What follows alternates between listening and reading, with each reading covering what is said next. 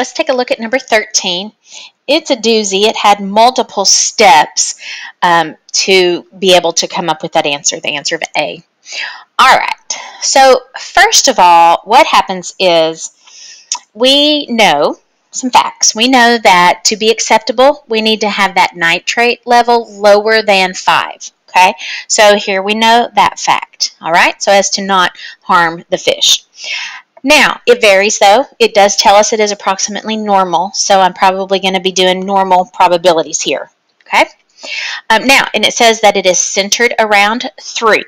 So I know that that mean is at 3. All right.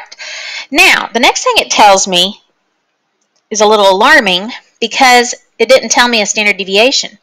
Most of the times when they say it has a mean of this and a standard deviation of this, but they didn't tell me the standard deviation next.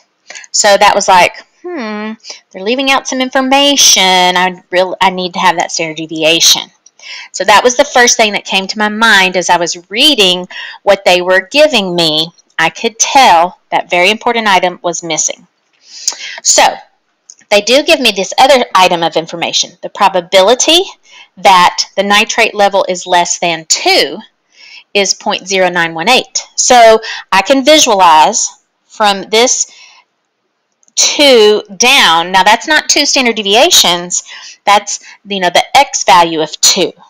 So that means I could figure out this location. I could figure out the standard deviations that where 2 is located.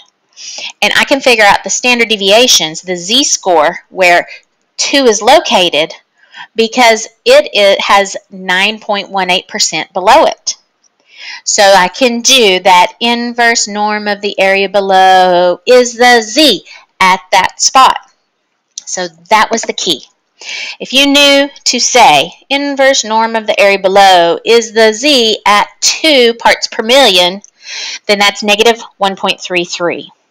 So then I said, okay, now I can get my standard deviation because I have the x 2 parts per million minus the mean over the standard deviation, and that's at negative 1.33. So I solved and I got 0.7519 for the standard deviation. Now I have the mean and I have the standard deviation.